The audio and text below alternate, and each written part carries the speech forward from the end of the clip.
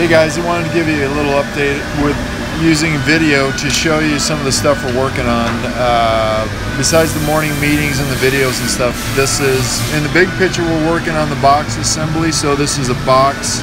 It's kind of the value stream from where we started to the end. That's what we're working on. So this video was taken in early July. It kind of shows you what it looked like. Our priority is to create space for the CNCs to start everything. So we started this about a week ago. We started moving out anything in the way over here in building 1. We started moving benches so we could, which would allow us to lay it out the way we want and then stripe it out. So here's kind of the work area around the Como without striping. I just didn't have a video with stripes. Then we created this lane here for empty carts. These empty carts are for any of the CNC machines. We want to make sure that they always have an empty cart, and because that's where the process starts. Here was a walkthrough in building 3, not sure when, early July I would say, what it looked like before. And then last Friday, the 19th, we worked on striping out those areas also.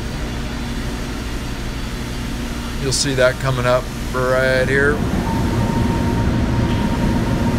So we got with the operators and we said we're gonna organize this and stripe it out for you so you can turn around and put a part into your cart.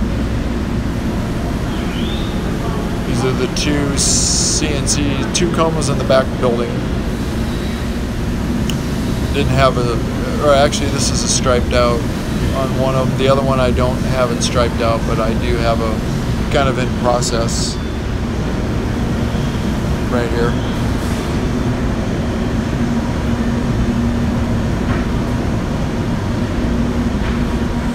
And then yesterday I came over here, worked on getting the Morbidelli set up. So this was a video before and then the video after where we striped in his cart. So quick 2-minute update on what we're working on. Next step will be on trying to do some one-piece flow with the operators we have. We have been tracking the demand coming in. It's about 27 boxes a day, and we've also been reporting what we're making every day. So that's it.